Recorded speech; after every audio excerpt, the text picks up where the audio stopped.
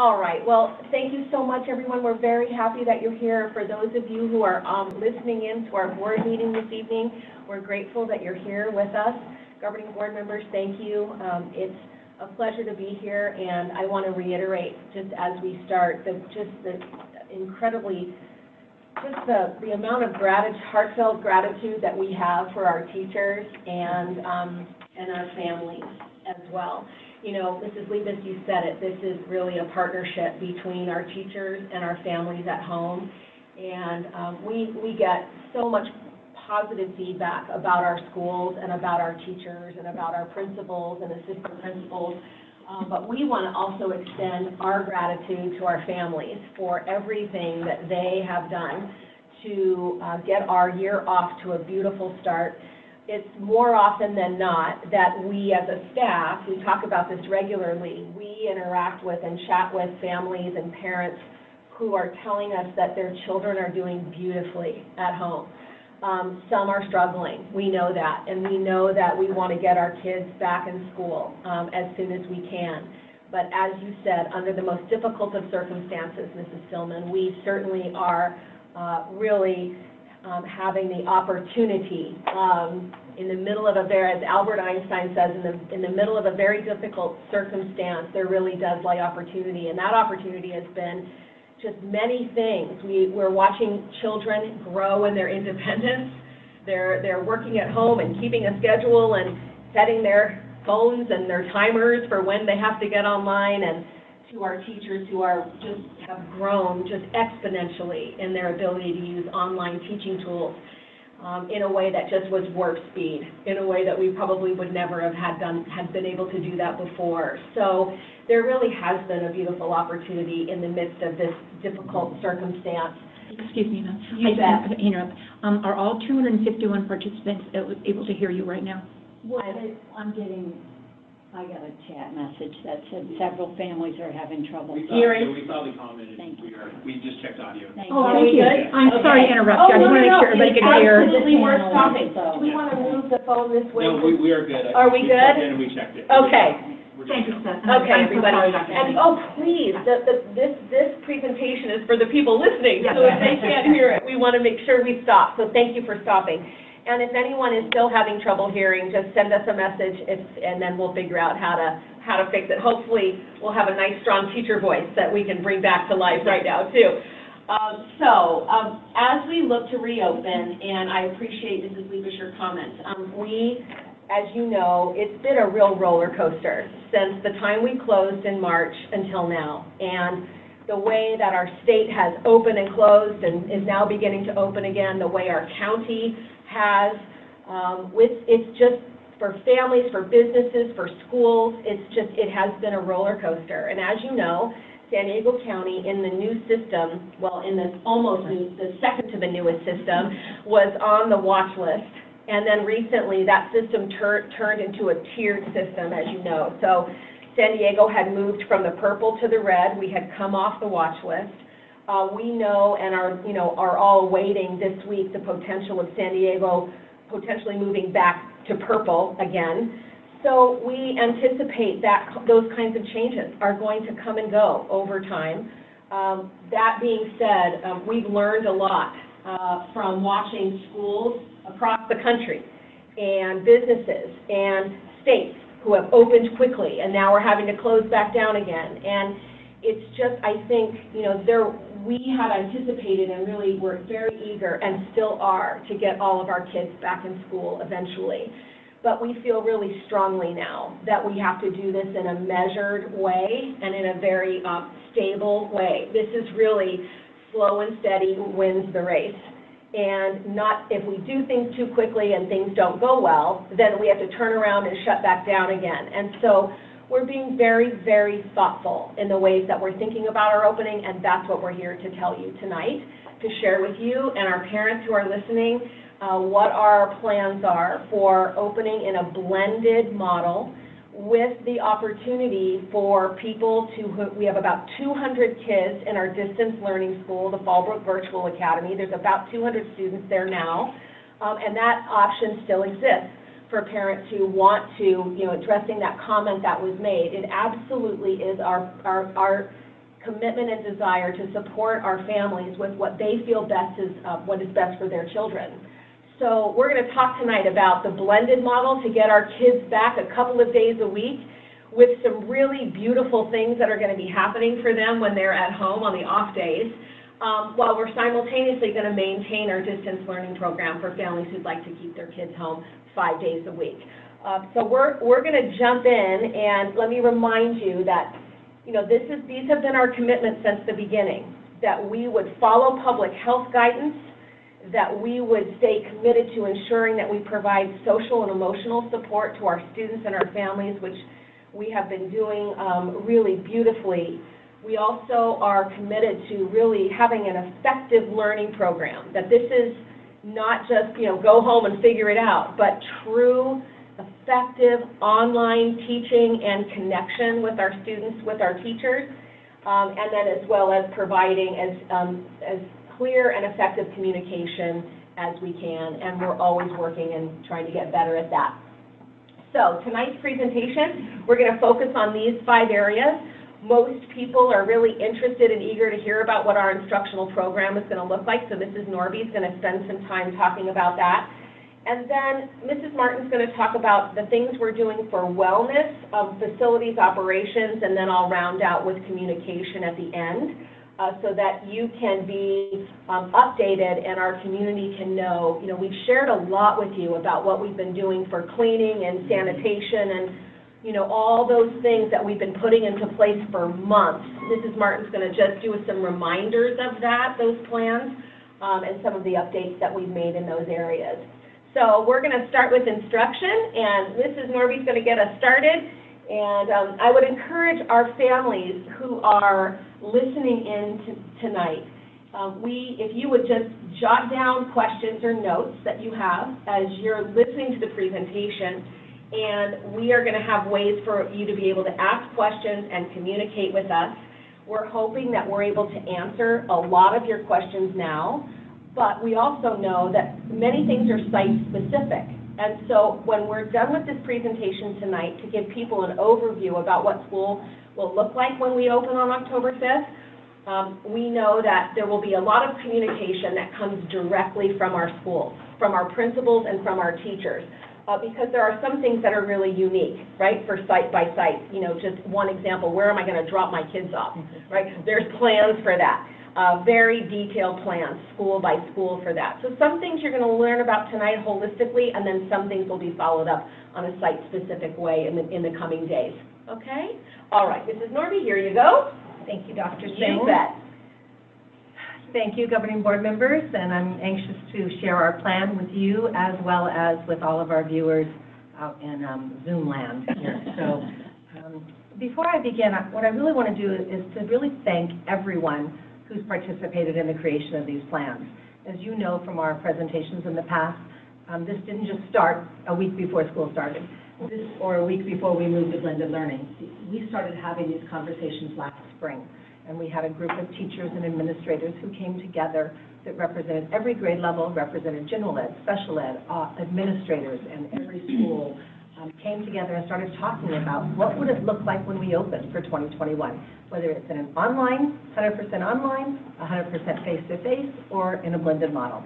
So we had all of this great information when we came back together a few weeks ago and started thinking about the blended model. We were able to go back and look at everything that we had talked about in the spring and over the summer.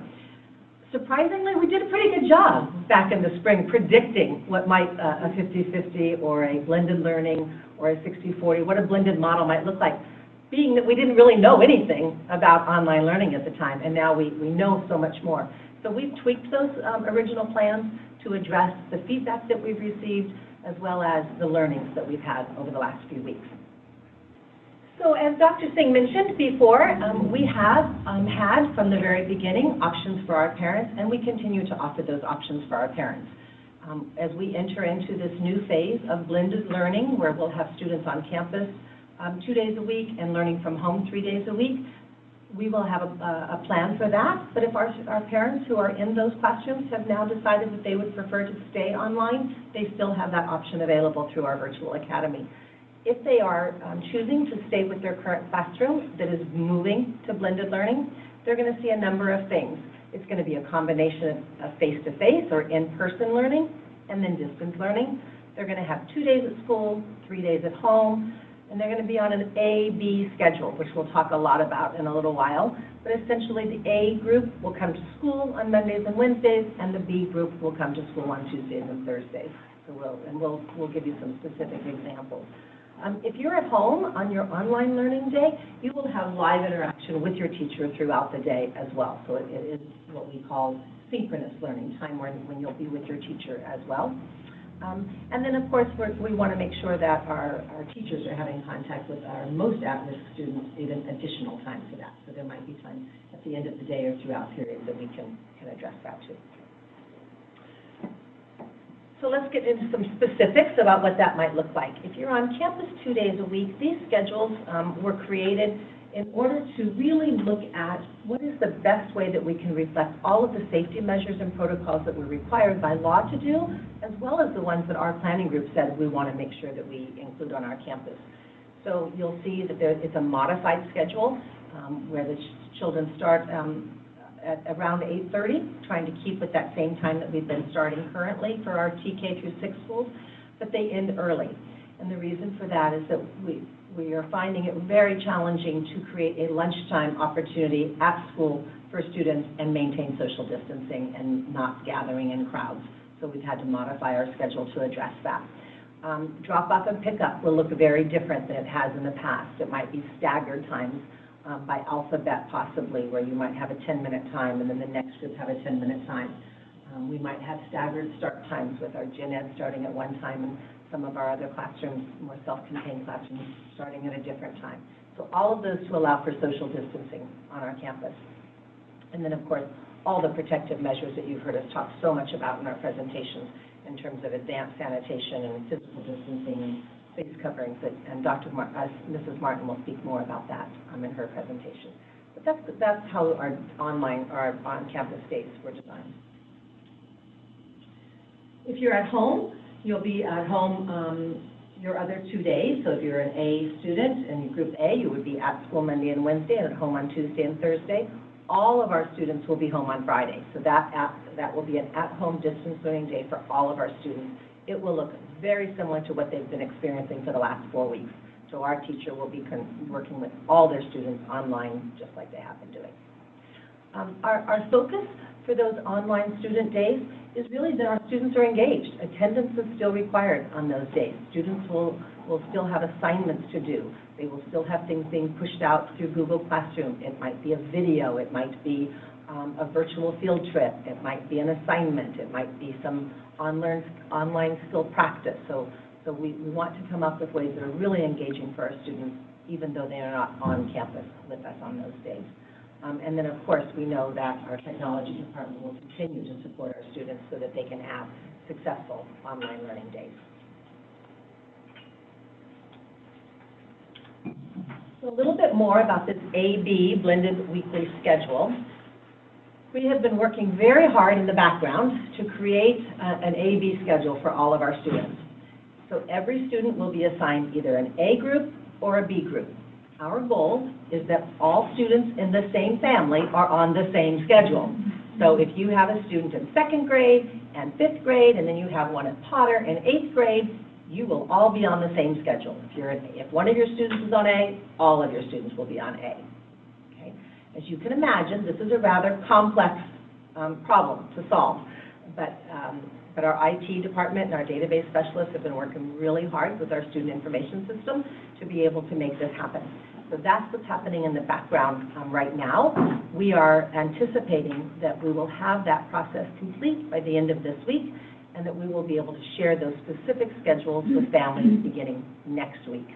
So next week, your principal, and the district probably, so a variety of different communication sources, the district, your principal, your teacher, will be reaching out to you and letting you know what your start time is for that particular school, as well as are you an A student or a B student next week. We're not quite ready yet. So 2 terms that you hear a lot when talking about online or blended learning is synchronous and asynchronous. I just want to kind of make it really simple for you. Asynchronous just means that your teacher is working with you in real time, whether you're sitting here face-to-face with her in a classroom or whether she is talking to you on a screen, but it's live, real time. If you're learning online and your teacher is teaching her in-school classes, then she might have something pre-recorded for you, or she might have pulled a lesson that's already recorded through Defined Learning or through Freckle, one of our other online programs. So we would, so that would be called asynchronous learning. And asynchronous would be that still expecting our students to engage and still having instruction, but not with live time with their teacher. And then there's some samples of what those things might look like during the course of the day. So synchronous, direct instruction with the teacher, asynchronous, a little bit more flexible. Kids might have more flexibility in their day to do it or in that hour to do it, and the feedback might be provided by the teacher through Google Classroom or through Gmail or one of the other communication tools that they have. Any questions so far? So will the teachers be teaching to their students that are in the classroom and online at the same time? So not necessarily teaching to them, but they'll be interacting with them. So and then when you see the schedule, that will make a little bit more sense in just a moment. And then if I don't clarify it with the picture, then maybe I can help address that. What we are not anticipating and what we are not encouraging is for our teachers to be teaching their class and then have their video on and the kids at home just watching that. That is not our intent. Because one reason our students are all in different places and we do a lot of small group instruction, so that wouldn't be the most personalized learning plan for them. And secondly, then the teacher isn't live with them, so they can't actually, get in there and work with them, where the kids that are in their classroom, they literally can be working more personally with them. So, and we'll kind of see what that might look like in a little bit. But we do want our teachers checking in with our kids throughout the day, making sure they're on track, especially in the beginning. We were talking today that it's kind of like a gradual release model, right? That they've been with their teacher a lot for the last 4 weeks. So how do we maybe gradually release that so they are working a little bit more independently at home, but with some structure? If you are a TK through 6 student, your A-B schedule would look like this. If you are an A student in Group A, you're going to come to school on Mondays and Wednesdays, and you're going to be at home learning on Tuesdays and Thursdays and Fridays, because everybody's at home learning on Friday. If you're a B student, exactly the opposite. You'll be at school on Tuesdays and Thursdays, and at home on Fridays, because everyone's home on Fridays for distance learning. And Friday is still minimum, not minimum, shortened day. Shortened day. Thank you. Early release day, yeah. Early release, thank you. And again, it is our intent to create these schedules so that families are on the same schedule.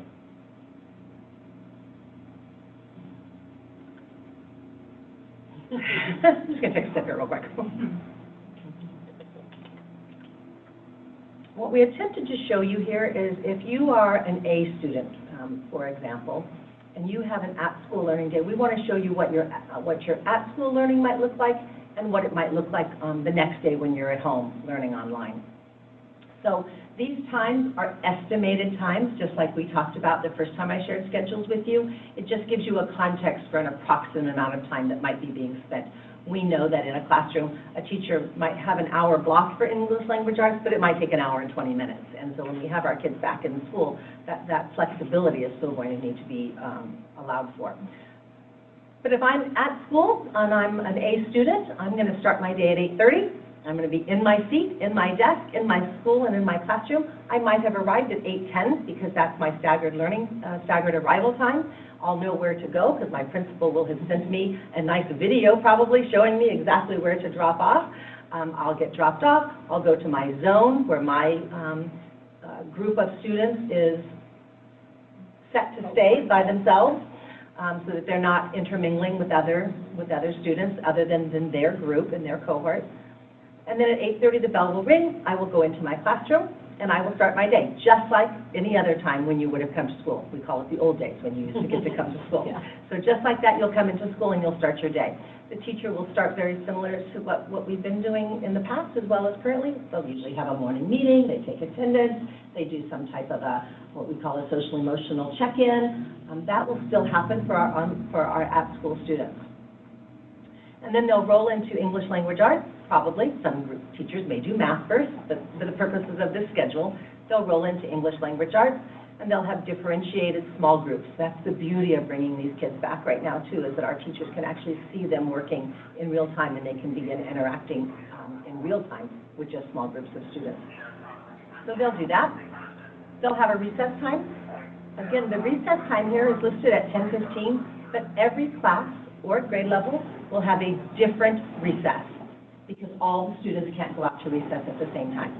So, for example, grade 1 might go to recess at 10, grade 2 at 10:15, so it'll be staggered. But for purposes of this particular student, they have English language arts, and then they go to recess, and they have a super snack time opportunity. They come back from recess in their classroom, and then they would have mathematics. They would have time for math.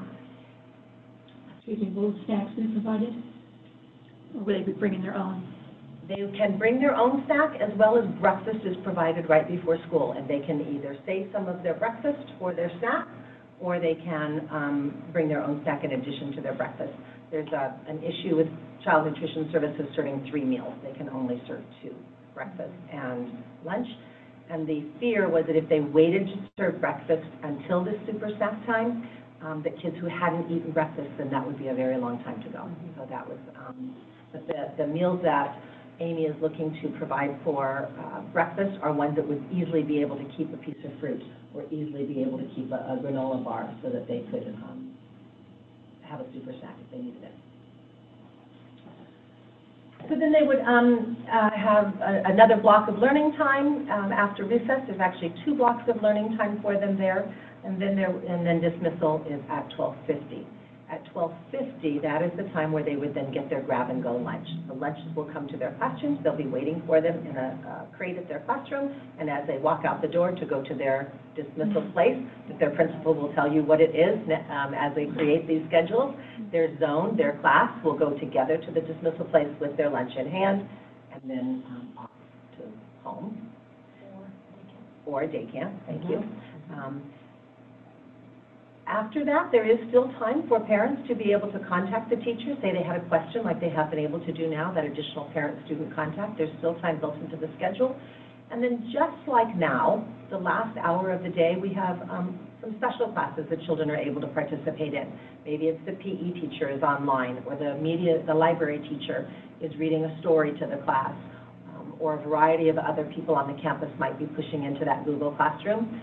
All of our students, including our students at school, will have the opportunity when they get back home to log on to their Google Meet and take part in that activity. So it's still a full day of instruction, but only a partial day on campus because of the lunch, so grab-and-go lunch, and not being able to serve lunch in what we feel at this time is a safe manner.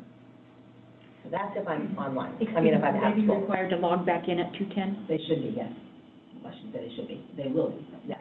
It's a learning block of time for them. Right. If they, their login time could very easily be an assignment that a teacher has given, or a video that they might have sent out to them, so it doesn't necessarily have to be at that specific time. So, for example, a lot of our PE now is video-driven or recorded ahead of time, so it's a flexible learning time. But they'll be responsible for the minutes of what that is, so it might be an assignment that they are responsible for watching a video. So if that same student the next day is at home, what their day could look like is in the morning at 8:30, they're going to log in to their Google Meet, just like they're doing right now. And at 8:30, they will have live, synchronous time with their teacher. The teacher, remember, is teaching, right? Because her class came at 8:30. So this might be a time, one of the things our teachers told us in our work groups this last couple weeks ago, was that they have worked really hard to create a virtual learning community of all of their students. How do we keep that when I split them in half? And so this morning time is a time where the in-school students can still have opportunities to be with the online students.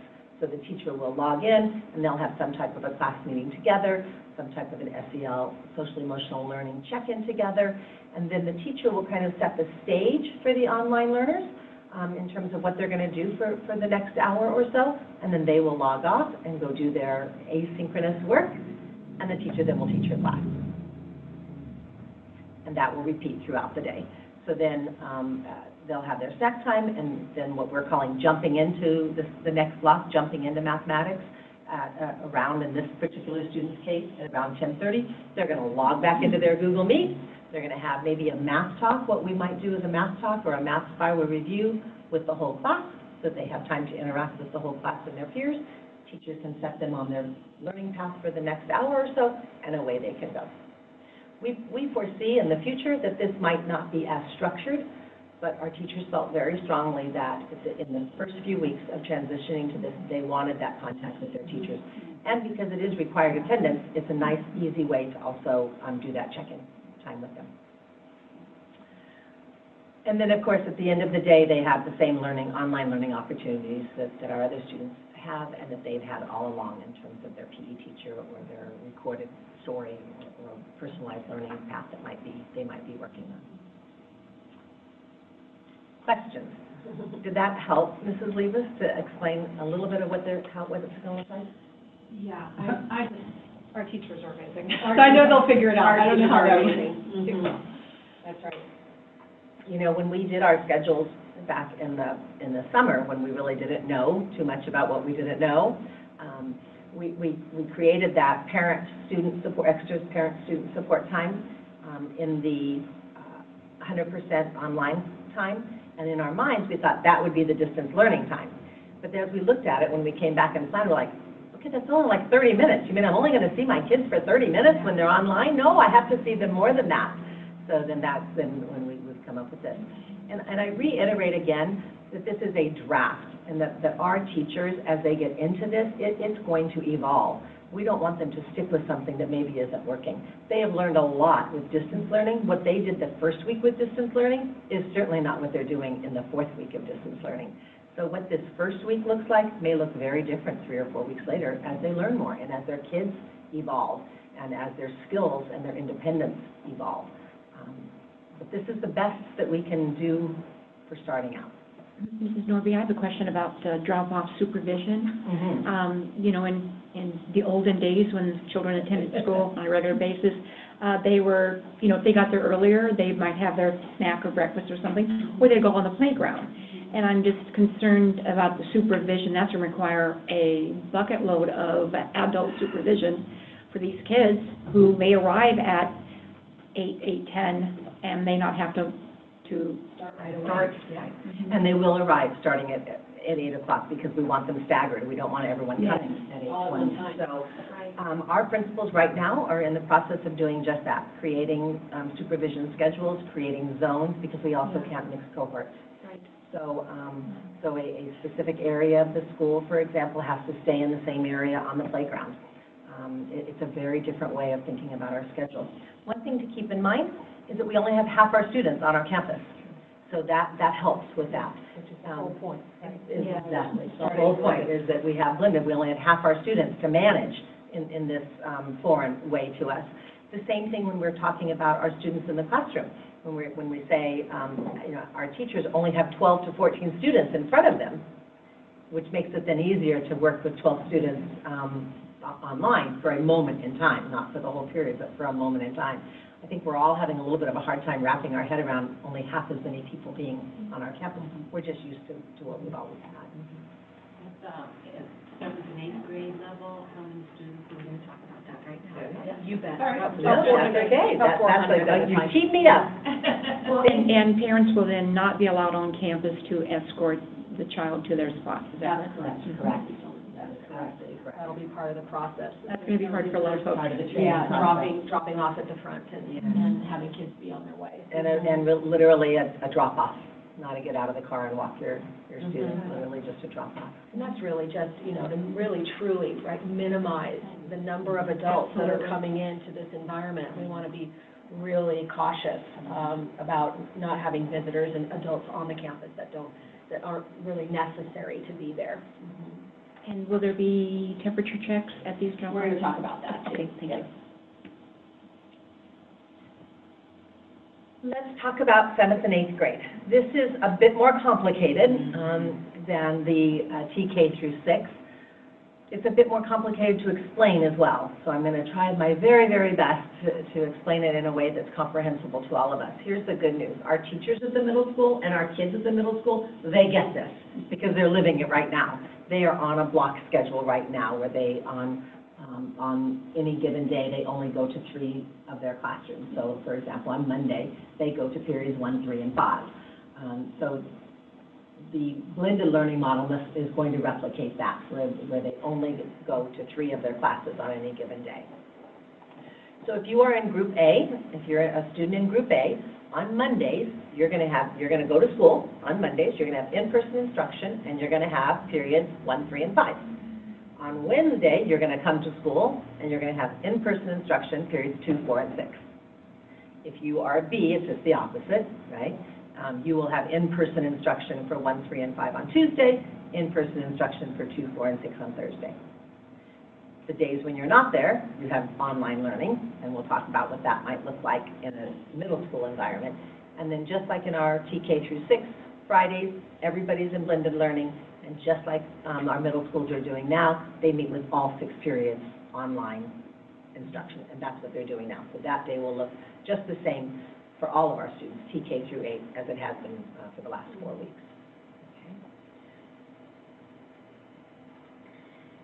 Okay. So just like we did with the TK through 6 student, we're going to do the same thing if I'm a 7th grader. If I'm a 7th grader and I'm in Group A, so on Monday, I'm going to come to school, and I'm going to have at-school learning for periods 1, 3, and 5.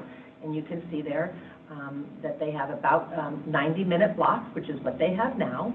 What you will notice on this, and again, it's a sample schedule, the times may not be exact, but you will notice that they are earlier start times than Potter Junior High has currently, or that San Onofre Middle School has currently. We are hoping to be able to start our middle schools earlier instead of later, and the reason for that is lunch. Our middle schools are on campus for 5 hours, for 5 hours, and if they started at 8:40, which is when they start right now, they would not get their lunch until 1:40. So that's just too late, too long of a day. So we are hoping to start, and we'll have this finalized by the end of this week, and when they get their schedules next week, it will tell you exactly the time schedule. But we're hoping that it starts at 8 o'clock, and then their dismissal would be at 1 o'clock, so that they have lunchtime at a reasonable time. So if I'm an A student, my day's going to start, I might get, dropped off. Sorry, that was That's me. okay. I'm sorry. No worries. I was trying to do something else. You have to click on your screen again.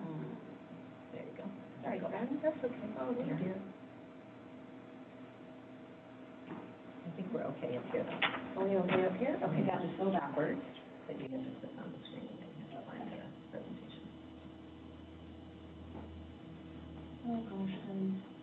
Just when Mrs. Norby was on a roll. That's good. I think I can keep talking. Yeah, why don't you, actually, let's just go backwards.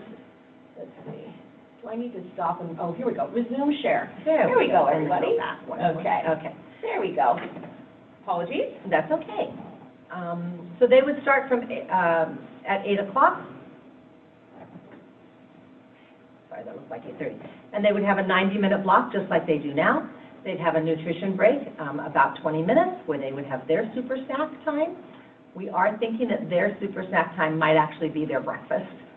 So Amy is looking at that for them because it's early enough. Their snack time is early enough. And then they would have their second block, which in this case would be period 3, and then they would have a passing period. Remember, our students aren't going to pass, our teachers are going to pass. Our students will stay in the same classroom, and our teachers will rotate to that next classroom, okay? So our teachers would rotate during that passing period, and then they would start their third instructional block. In this case, it would be period number 5.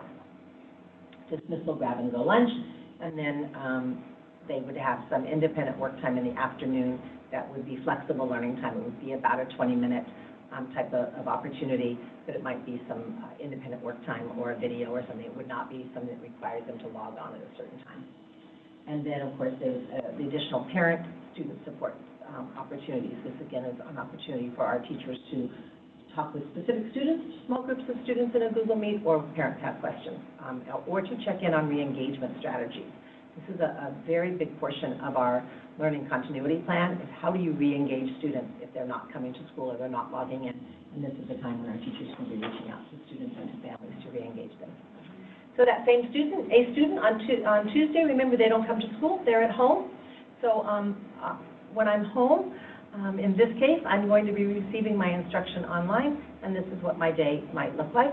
So when that first period starts at 8 o'clock, all students might log in. All students might log into the Google Meet for that period. So if I'm in period 1, the students at home, on Monday, the students are in class. On Monday, the students that are at home would log in maybe for the first 15 or 20 minutes of that block of time, again, to reconnect the whole class and to get the students that are going to be online kind of started for the day, for that period, for that 90-minute block of time. Same thing would happen then for the next block, for period 3. Online students would log on, reconnect with the whole class, get direction, go then do their asynchronous, and the teacher would work just with their 14 students in their classroom. Make sense? All right. Okay. Any questions about the Potter schedule?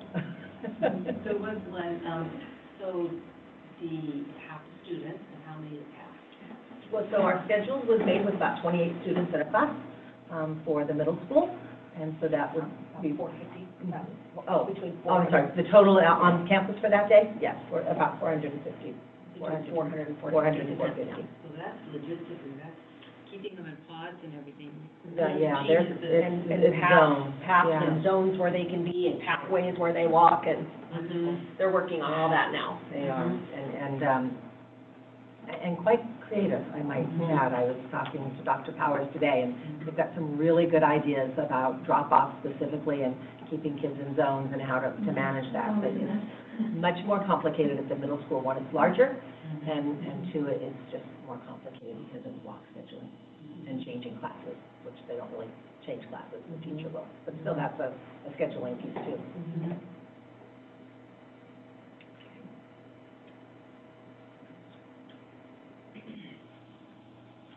Excuse me, will we, the students, I don't know about now, do they have their electives?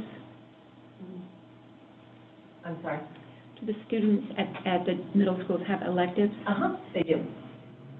How does that work if they're staying in one spot and the teacher is going from room to room, and they may have a different elective than someone sitting next to them? So I guess electives is a strong, Not in its traditional. not in its traditional form. So our students were pre-selected for an elective, so that a group of students stays with that particular elective. So it's More like the wheel, that? very similar to the wheel, yes. Okay. Very similar to that. And many of them are, in fact, a kind of a STEAM, modeled after the STEAM, where they might get arts for the first trimester and technology or coding for the second trimester. But so it was pre-selected for them, so that that group of students had Thank the you. same elective. Just go back one. There we go. Oh. There we go, right there, which is important. So before I finish up here, I do want to just remind our families out there listening to us tonight that we recognize that this is not ideal. We would love to have our students back 5 days a week and be all back to normal again. But in the process of planning for this and doing what we need to do to meet all of the health guidelines, it prevents us from doing that at this time and requires that we do a blended model so that we have half our students on our campus at a time. But we do want to remind you that the Boys and Girls Club has worked with us and that they are offering day camps for our students, so that if you are a family member who maybe needs something before or after school, like in the old days in traditional school, that's available, the Boys and Girls Club, just like they did before with our ACES program, and that they also have a program that if you, on your off day, on your online learning day, and you need daycare, that they can provide that for you. You just need to contact the Boys and Girls Club. It's handled through them, but they asked us to make sure that our families knew that that was available to them. And so right now, they're using some of our facilities. Obviously, they won't be able to do that once we open.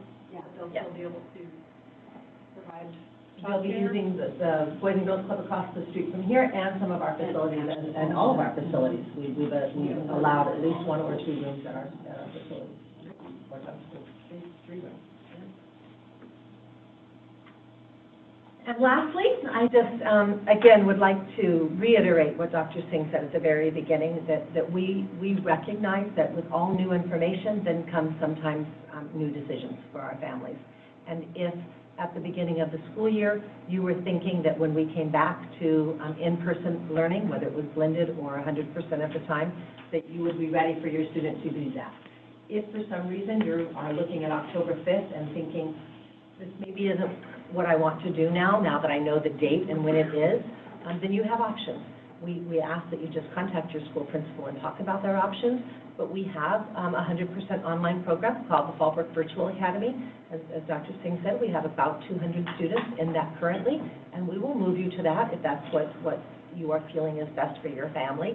And then you would continue doing what you've been doing now, but with a different teacher, because your teacher is going to blended learning, right? So you would be with one of the virtual academy teachers. Or we, of course, have our homeschool that is still available to any family who is looking for more flexibility and wants to be online but doesn't want to be forced to log in at a certain time and have more flexibility in their day. Any other questions? What are the numbers in Home Academy right now? About 75 in Fallbrook Homeschool Academy? Just under 75. About 75. 200 in. About 200 in the virtual academy. Virtual Academy, wonderful. Yeah. And I just want to point out, San Diego Unified is not bringing their students back. So really, I know this isn't the best, but we're doing the best of the best because we are a small enough district that we can take this on. We can manage it. We can manage it. So it's a very complicated process, and bigger districts just cannot manage this. So I want to, and they can't afford it. Yeah. So I want to thank you for taking on such a complicated process and offering this to our parents. Yeah, I think it's the best we can do under the current COVID circumstances. for sure. Thank you, Mrs. Lieber. I would add to that, it really, when you think about just the dedication and the commitment of our classroom teachers, we have, they want their kids back too. They also know that they want to stay really connected to the kids when they're at home also. So they're the juggling, going back and forth between the kids I have in front of me and then the children I have at home. Trying to keep that class continuity together is something that our teachers are really committed to, and what our teacher leader planning teams really said, really clearly, that they wanted to make sure that this continuity between all the children remained. And I think that's what I meant by just opportunity in difficulty, that there's some really lovely opportunities here. And, one of the other things I would add before we move on is, I think that as I've spoken with parents who have been working with their kids so far at home, some of the opportunities or the little silver linings is really having the environment to truly teach independence and the organizational skills and the study skills, and those things, to get good at those, they come naturally. Some kids, they get out, that was my daughter. She got out, she had a spiral for everything. And she wrote down all the things, and she'd be perfect at school online. That would never have happened with my son. And it was a lot of teaching, right, of organizational skills, keeping that binder and keeping track of your assignments and setting your alarm so you would log in and see your teacher at 9:20. And I think those skills, while this is so challenging, those skills are the kinds of life skills that are the silver lining for what I think kids are doing at home. And so we're going to keep making the best of it. But what our teachers are doing right now, and what they're going to continue to do, is teaching those things explicitly to children. And, you can't get good at things you don't do. You can't get good at independence if you're never in a place to be independent. Right? And so you can't get good at making your bed unless you make your bed. So I think that's a real positive in what is a difficult circumstance. It's hard for a lot of kids. And we want to continue to support children at home because we know it's not easy for everybody. And then the last thing I would say, I'm so grateful to Allison Barclay at the Boys and Girls Club and our team. We have been working hand in hand with the Boys and Girls Club to support our community in alternatives for parents essential workers, people who have to go back to work. Our day camps have run beautifully since we've come back to school, and they will continue to be there and available for our families, for that before. So if you're a parent and you just saw that time, oh my goodness, my kid's coming home at 12:50, what do I do then? Well, we have an option for you for what you do then, and these day camps are available at our schools. And so if that's a situation that you're in, we're going to really encourage you to reach out to the Boys and Girls Club, and it's going to take us the next week or two to get all these details ironed out, which is why we wanted this kind of time in order for us to open on the 5th. So we may not have all the answers to every single thing by tomorrow, but we're over the next, this is 3 weeks before we're supposed to start. And so that's why we wanted to have this time built in so we could get all the details ironed out on this schedule that Mrs. Norby has so beautifully explained. We could have to make, adjustments with some families, or we could have to, we're not really sure yet because this is uncharted territory for us. But we're going to continue to be committed to supporting our families in every way that we can. And we'll have those day camps available also on our base schools. So this isn't just an in-town, right? This is also on Camp Pendleton. So we will continue to answer questions with regard to the schedule as we go. And Mrs. Martin will get to talk about, in a much briefer way, the other things that we want to be, that we've talked to you many times about, so it's just going to be a review. But we really wanted to spend this kind of time talking so our families could hear kind of what's in store as we look to bring our students back in a safe and measured way. Yeah. Okay. Anything? I don't have a question. You bet. Parents who find out next week that their students are either A or B, will they have an option to make a change if that doesn't fit their personal schedule? Because a lot of people have schedules already in place for childcare and such. Yes. You know what, we absolutely want to work with our families. So if you find yourself that the schedule that you've been given isn't going to meet your needs, reach out to your principal. We can make manual changes. Of course, we have to be measured in those manual changes because we don't want our classes to get too big on in a given day. But it may just very easily work that two people want to change and they're the opposite Right, people. and it works out. We also are assuming, based on the input that we've received from our families and what we read from across the country, that families want to be on the same schedule. But we know that there are some families who may not want that. They may want half their kids at home and half their kids at school so that they can pay more attention to those. So, we can only make the best guess for what we think the most people. Because we have to start somewhere. Yes. And so we did it, most of the families that we heard from our last board presentation and meeting were, I got to be on the same schedule. My kids I have to work, so I've got to have them at school on the same day. So that's the way we're creating it, but we absolutely will work with families. You'll just need to reach out to your principal, and then your principal will work with our IT department and our data specialists to manually make those changes, because it's a trickle effect. Well, and a word of caution with that, too, is that, if we have, let's say, a third grade, we have, let's say, 75 kids in third grade at a school, we can't have 60 of them on A and 15 of them on B. So we can't overpromise either. Right. So we want to be as helpful as we can be, but there are going to be some limitations about what we can do. So we're going to, and because remember, it trickles back. It trickles back from Potter down, because we start with the Potter kids and then work back to who their siblings are.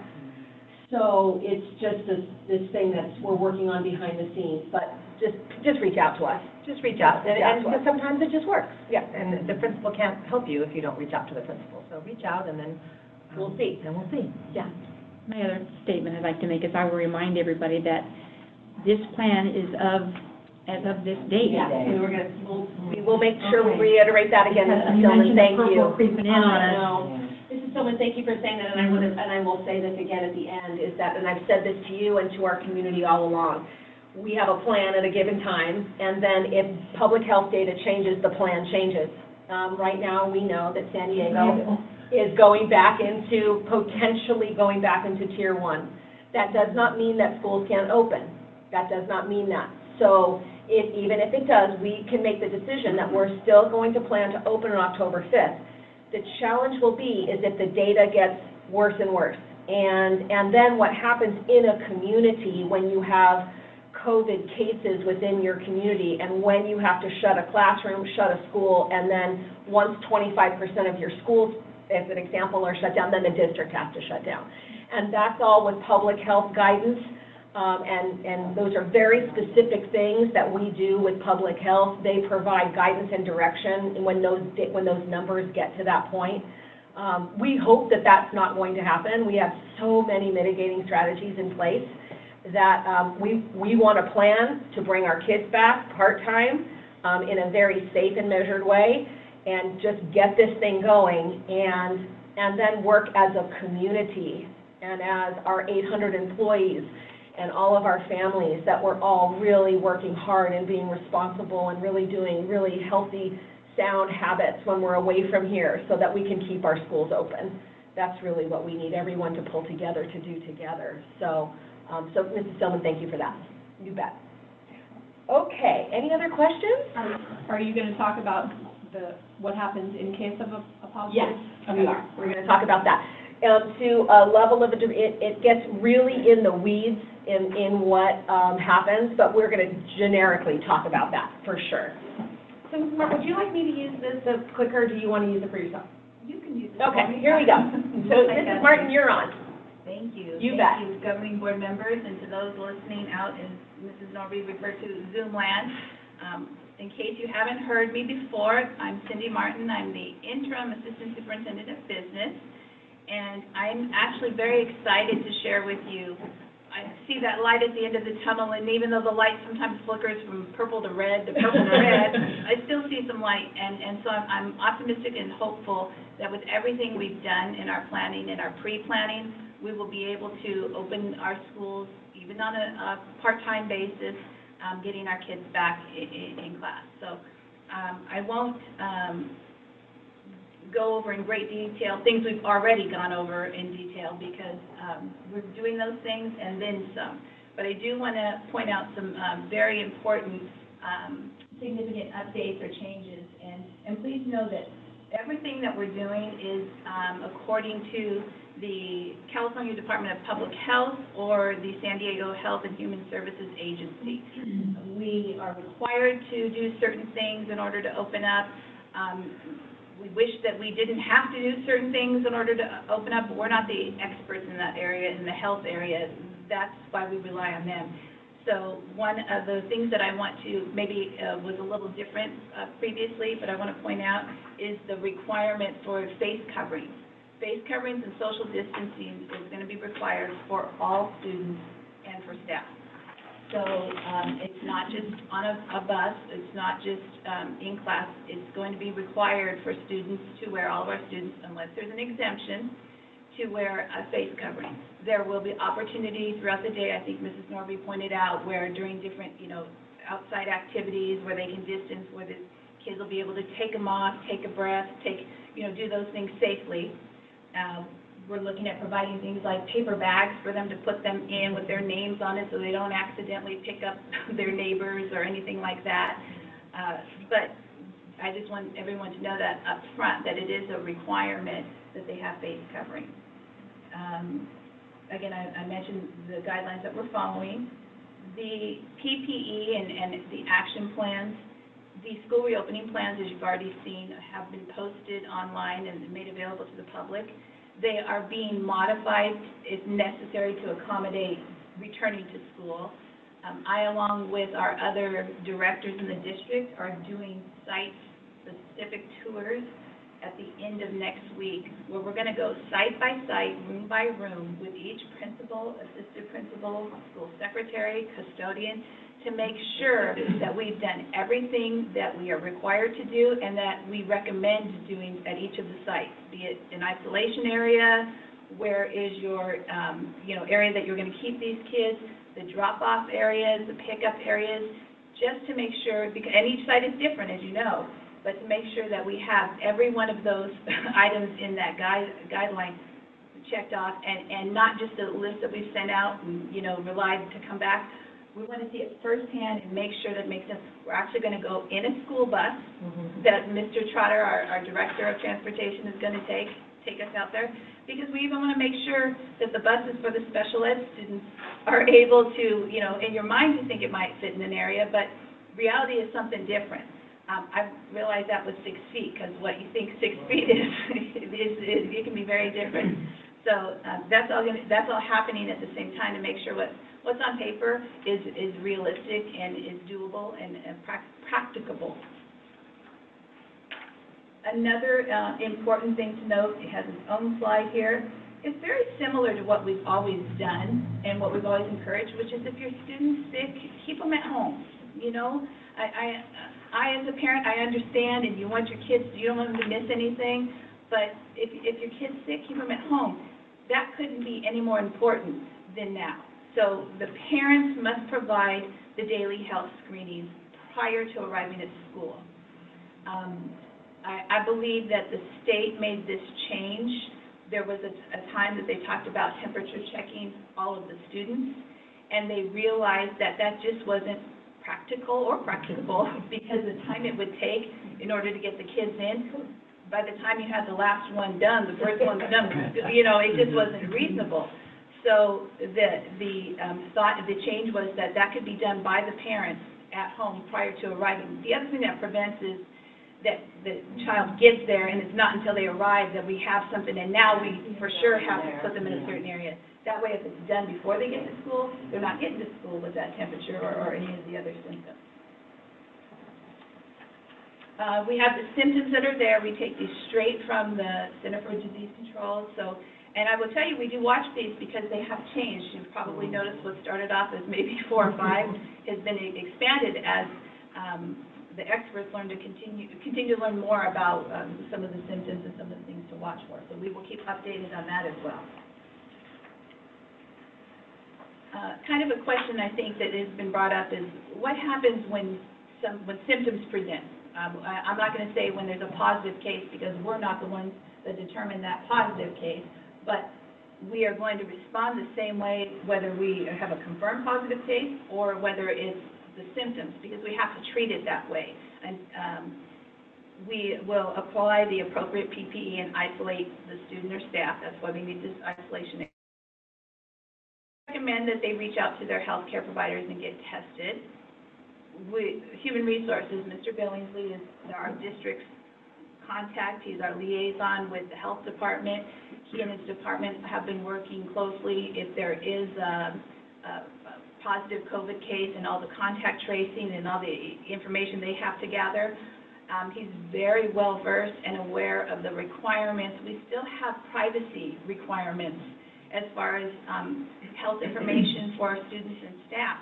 So he's very well versed in that area and knows what can be said, what can't be said, as well as still balancing that with the district's obligation or responsibility to make sure that find out who the close contacts are, who the to inform them as well.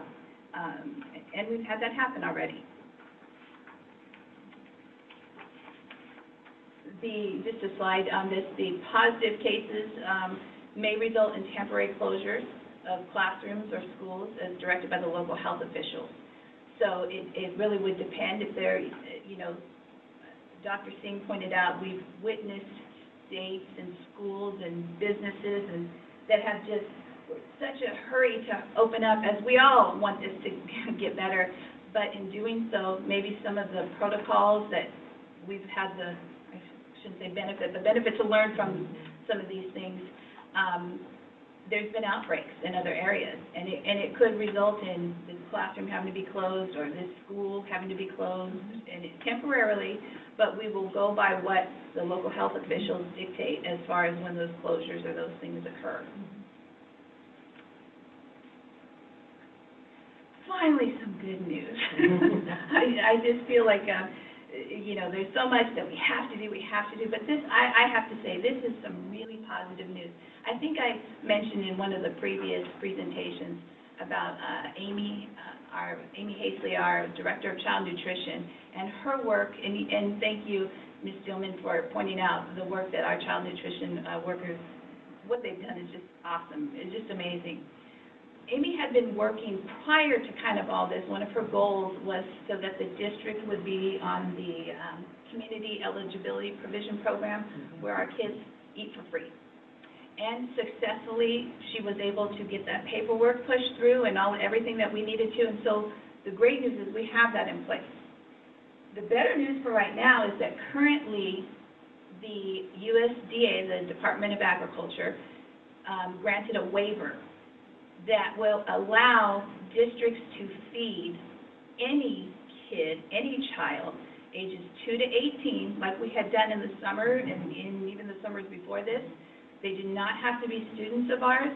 They do not have to be obviously if they're 2, they're not in our classes. There's no income requirements or verification or any of that, and I strongly encourage the participation. She has it posted, I believe, on the website and has sent out information about the pickup and delivery times. So that is just something that, in addition to what we're going to do when the kids come back to school, and that's kind of where you see the curbside grab and go, this is a program that I strongly, highly encourage our parents and families to participate in. I have a son that attends one of the schools here, and I will tell you, I asked, now I want to make sure this isn't costing the district. I really wanted to understand it because what's for free? You know, I really wanted to make sure. But I'm going to tell you, I went and got the food, and it's a lot of food. And the benefit that I saw from that was not just that, you know, there was food available, but it was the connection to the school. My son sees the child nutrition program. He always calls it the restaurant at his school, which I thought was such a cool way to look at it. You know, I have a restaurant at my school. But, you know, there's something about that school milk that tastes better than the milk I buy at the store. There's something about that frozen pizza that he was so excited by that opportunity. It was just something I just never had even thought of, that it made him feel more connected still to school. And so, anyways, that's just a little side story. But it's something I strongly encourage all of our families, please take advantage of this program. Because it's just a wonderful thing for our community, for our families, for children ages 2 to 18 to participate in. To piggyback on that, I want to remind everyone, you are not taking this away from a needy child. No. And I think in the past, there's been not a stigma, but a concern, though. I wanted to get that because someone needs it more than I do. But And let me tell you, that was really one of the reasons I asked. Now, I want to make sure that it's not costing the district anything. And actually, I would say, if we don't have the participation, it's a program that the government's going to look at and say, you really didn't need it. Y'all said you needed this, and this will be a good thing. But if we don't have the participation, then it's kind of looked at, well, you may not have needed it as much as you thought. So, again, I strongly, please, I encourage you to try it once, and I'm telling you, you'll know when Monday and Wednesdays come and, you know, what you need to do. So curbside pickup will be at every school site. Not necessarily at every school site, well, I think it's several locations. We're working on that right now, because we don't want to get into having that many more vehicles and, you know, disrupt the drop-off and that. So the logistics of it, we're working on that. Now, currently it is, but come October 5th, it may change. And that will be posted on the website? Absolutely. And will it be pushed out? Of course. We're looking to provide that with the schedule that'll come next week.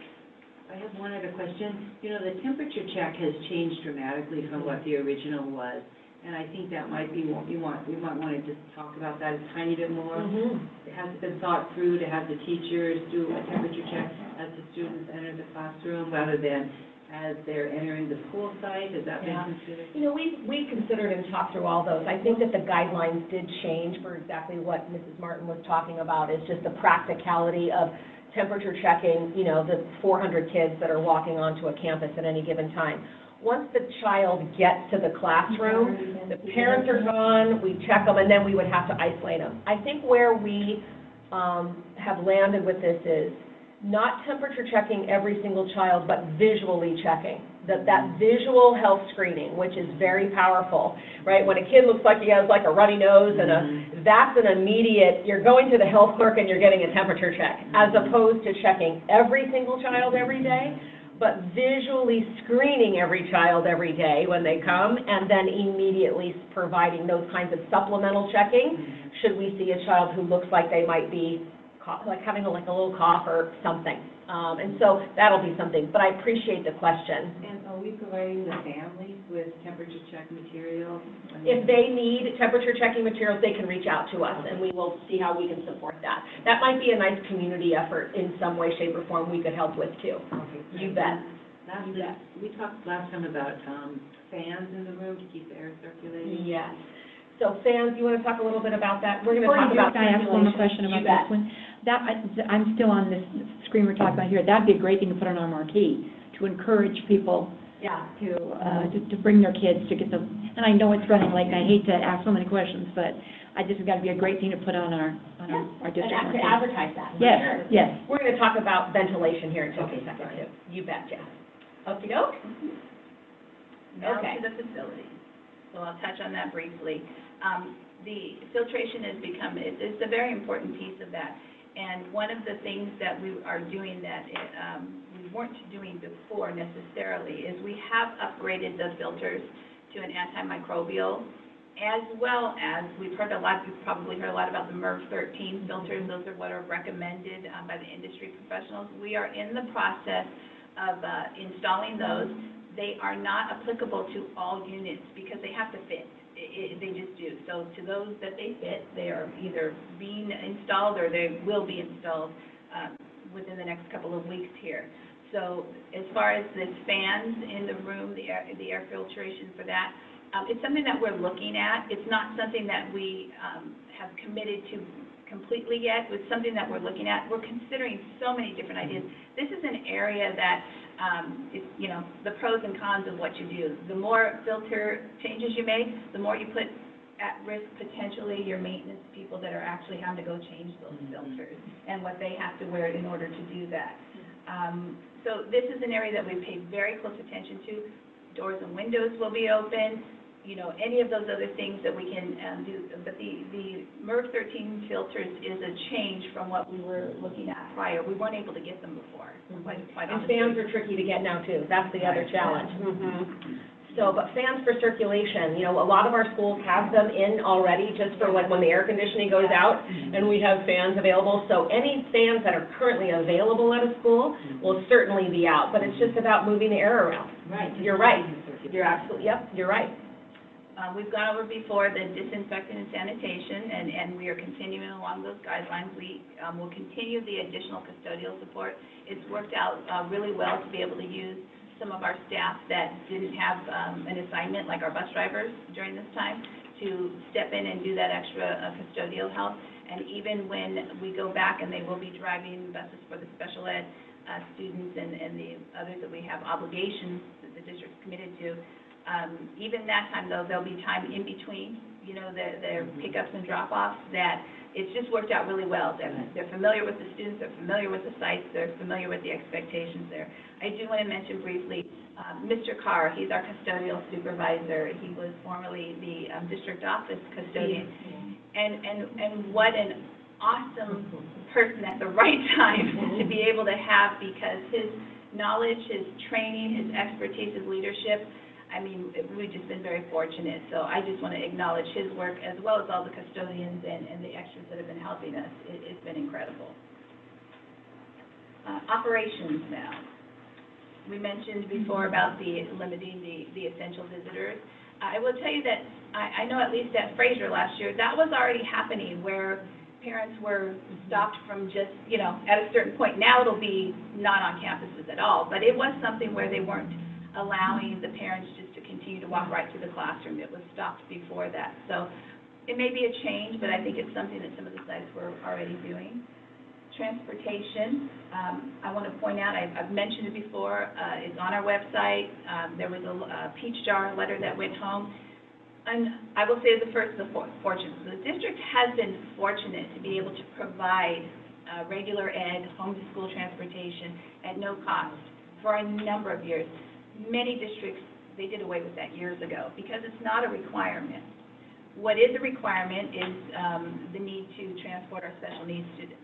And based on the social distancing that's required for our buses and the number of drivers we have, quite frankly, we are not able to transport as we did.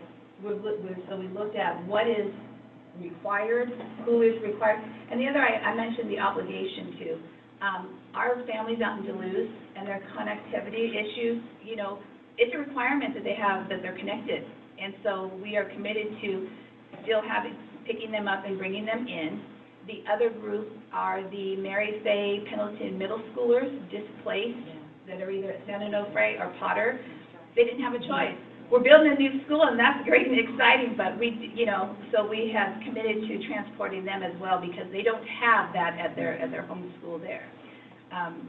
This is something that if resources become available, if things change, as things change, I should say, because things do change, then we'll revisit. But at this time, we open October 5th, the transportation is going to be limited to those groups that I mentioned.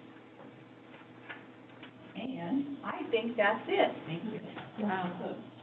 Well, I'm going to just close out with this. You know, we are in constant communication with the San Diego County Office of Education. We have liaisons with SDCOE and County Public Health. We meet 2 or 3 times a week in online meetings, staying really current on what the guidelines are and staying connected with the public health officials here in our county. So that kind of coordination will continue to happen. And our school nurses are right in there, and really we're so fortunate to have 2 very talented and experienced school nurses who are connected to our public health folks. The other thing is we're going to continue to do our very best to reach out to our families in multiple ways. We, you know, do lots of different types of communication, from our website to letters to emails to text that you could just click on and it'll take you to a thing. You know, we do so much of that, and we just want to encourage our families to continue to read what we send. We just would really ask that you're in a time right now that communication is really important, and so we just want to make sure that folks are just reading what we send to them. So Mrs. Stillman, you kind of said it a few minutes ago. This is our plan for October 5th, and we're really excited about it, and we're working really hard to get there. And things are going to continue to get teased out and detailed out over the next 2 weeks. So we'll be communicating with families about schedules and where they drop off and at what time. And so a couple of things. You know, I want to close with this, and we know we have other things to do for our board meeting here, but this is so important, what we're talking about. You know, I've said this to you before, there's such a range of opinion about what we should be doing. Even tonight, we had 2 public comments, one that said, I want to stay home, it's not safe for my kids, mostly, and then one that said, all of the kids should be back at school. We are operating between these 2 ends of the opinion, and we don't have to look far to see that there's lots of varying opinions about what we should be doing. Here's the one thing that we can count on, is that we know that not everyone will see this as the most ideal plan. Either way, some people won't see it as ideal because they want their kids to stay virtual, that they don't think it's safe for kids to come back to school. And then we have the other end of the spectrum who says, well, you should have your schools open 5 days a week. And what we're trying to do, and what I hope everyone can see and understand, is to really see and understand our intention. Our intention is to be a responsible, thoughtful school district. We have the health and welfare of thousands and thousands of children are in our care, in addition to the almost 1,000 adults who work for us. So as the largest employer, as well as a school district that's responsible for the health and welfare, in addition to the education of over 5,000 kids that come to school here, we are doing our very best to create a plan that's thoughtful and careful, all moving in the direction of what we all want, which is having our kids back to school. So I would ask our parents to just to stick with us and ask questions, and we really want to support you and help you understand, you know, be really well informed, but just know that if we're doing things right now that don't sit where you sit philosophically, I would ask everyone to be patient and understand that we're doing the very, very best we can, knowing how much is at stake and knowing that we are responsible for many, many, many lives. And we're taking that responsibility really, really seriously. It is the thing that keeps us up at night, that we do this well and we do this thoughtfully, and knowing that we do want to get our kids back to school. So a big thank you to this team, for everybody, for all the work that they're doing, and thank you. And we'll keep everybody informed. is there a threshold or a goalpost for opening 5 days? That's a great question. I forgot to mention that. You know what I would say about that is what I've said about everything, which is it's public health data. Right now, the no large group gathering, you know, in its very essence, school is a large group gathering. So, you know, with the public guidance the way that it is, health guidance the way that it is right now, with the expectation of social distancing and no large group gatherings, that's just a tricky thing to accomplish with 900 young adolescents in a school.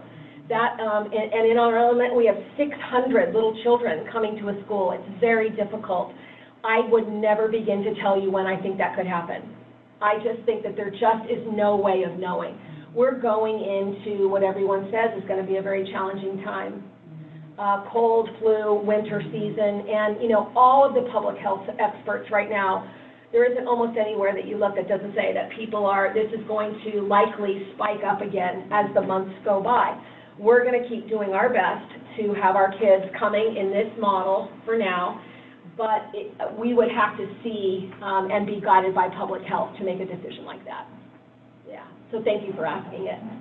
Any last questions before we move on to your next item, Mrs. Stillman, on the agenda? Thank you so much for everyone in this room and not in this room, and those listening that support us. And I want to remind folks of what you just mentioned, Dr. Singh, is that, you know, in this community there are differing opinions, but I would encourage those to please give us the benefit of the doubt that what we're doing is the best that we can do for all of our children, maybe not your child, but that we have the best interest of the children and the staff and the teachers and everybody who is in an ancillary position to help support our kids. And that please do your best to support us, because we're doing our best to support you.